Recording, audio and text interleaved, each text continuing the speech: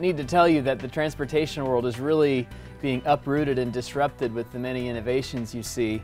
Food and grocery delivery, right? Amazon Prime Now, Instacart. There are a lot of policy-related questions about whether these are actually good in terms of social utility. What we do in my group, and what I'm going to be talking about today, is using what's called computational geometry to simplify some of these problems and come up with very basic and simple insights about what affects them most significantly. Instead of looking at a road network, you might instead just say, okay, let's pretend all of my locations I have to visit are scattered in a Euclidean plane. What you can often do in that situation then is come up with very simple formulas to describe complicated mathematical objects. So that's the traveling salesman problem. It's the problem, if you're given some points, finding the shortest path that touches all of them. If I'm delivering packages and I have 1,000 customers, I'd need to solve this kind of problem with 1,000 points to visit, which is very expensive. So that length, as you sample many points, scales proportionally to the square root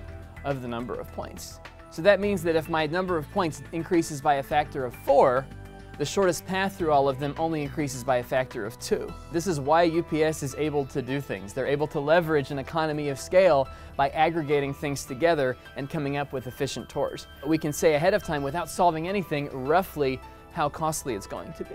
Nowadays, the problems we encounter are much more sophisticated. What happens to the carbon footprint of a city when its inhabitants start shopping online? Now, conventional wisdom would dictate that it's probably more efficient for me to do that. So what happens when people start adopting these services? Well, customers drive less, the delivery trucks are driving more, but there's an economy of scale, right? They're able to aggregate this path together and solve a traveling salesman problem to visit all these customers. They can leverage and they can plan in a way that these locals could not. And we'd like to know if this is always a good thing. There's an important factor about the problem that is missing here. It's much more efficient for me to trip chain, for me to do multiple errands at a time.